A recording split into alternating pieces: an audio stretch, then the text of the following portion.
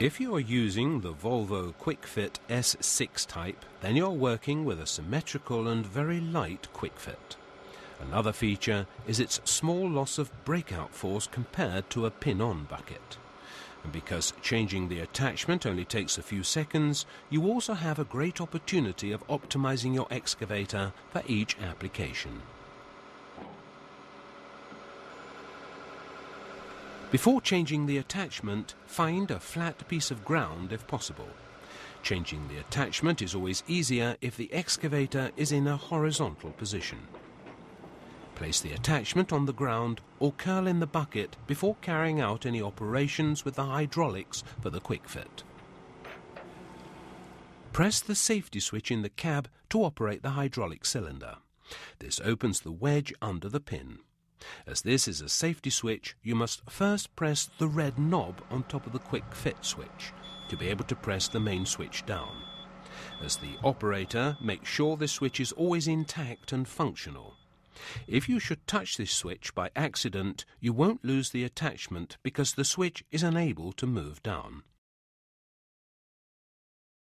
A warning symbol is then activated on the display and a buzzing sound can be heard to warn you that the attachment is now unlocked.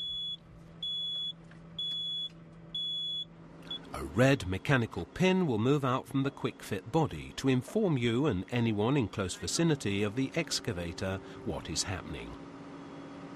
Now move the attachment to the ground and start to operate the bucket cylinder open bucket in order to disconnect the attachment.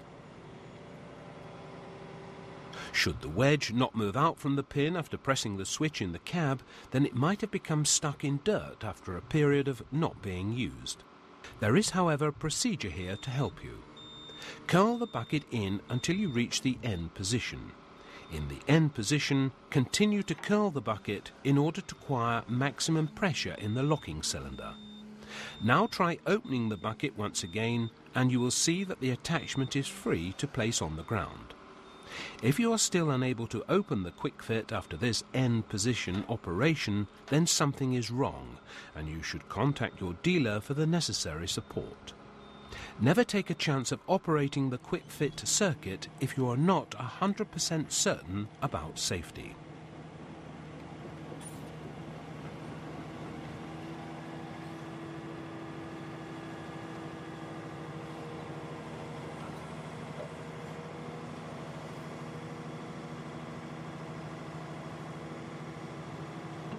To connect a new attachment, in this case a ripper tooth, curl the QuickFit hooks around the pin on top of the attachment.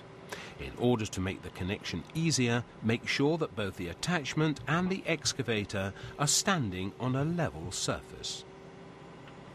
If you feel you have the QuickFit body close to the attachment, press the switch for the QuickFit hydraulics. This time it is not necessary to first press the red switch. A normal switch operation is sufficient. Make a backhand test on the ground to ensure that the attachment is secure. It is never wrong to stretch your legs. To be absolutely sure about the locking procedure, leave the cab and visually check that the wedge is under the front pin.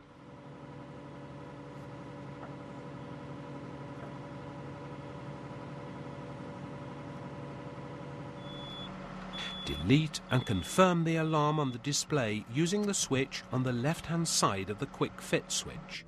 Now the excavator knows the attachment is hooked on and you can continue with your work.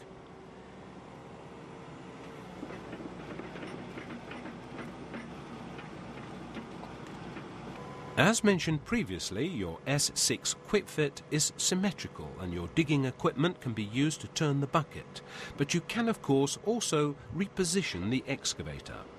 Sometimes you may destroy the underlying surface, so the final decision is up to you. Operate the digging equipment smoothly and slowly so as to avoid any scratches or damage to the components. Use the same procedure as described previously for disconnecting and connecting the bucket.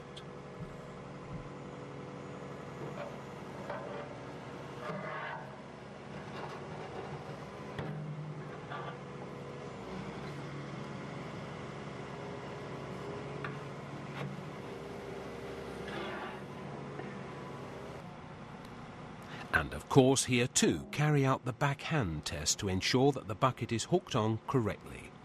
Now the bucket is ready to be used for refilling gravel along a wall, handling rocks and similar work. But when breakout force is required, always connect the bucket in the normal way.